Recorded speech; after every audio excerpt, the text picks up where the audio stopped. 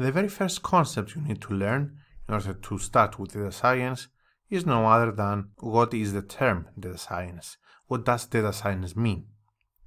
So let's try to define it.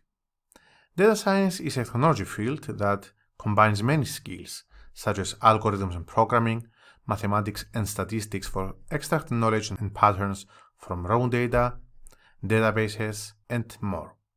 Now, this involves analyzing both structured and unstructured data. Also, data science is related to data mining and machine learning. Actually, all of these are combined in order to transform raw data into meaningful knowledge. And as mentioned earlier, this data can be either structured or unstructured or both. Note that many organizations already trust data science for helping them becoming more efficient and get useful insights about their data and business. By extracting knowledge from its data, an organization can predict many trends having to do with its field of business and thus become more efficient and more profitable. Now let's see some real-life examples of data science. Let's see some applications of data science in real life. For example, spam filters now use data science. Also, recommendations in e-commerce.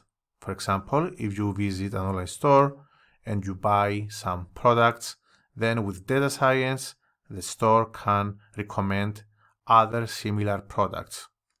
Fraud detection is another application of data science, speech recognition, and the list goes on.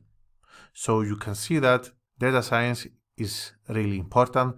Data science is already here, and among other, you can also see that data science is a very important niche in the IT industry.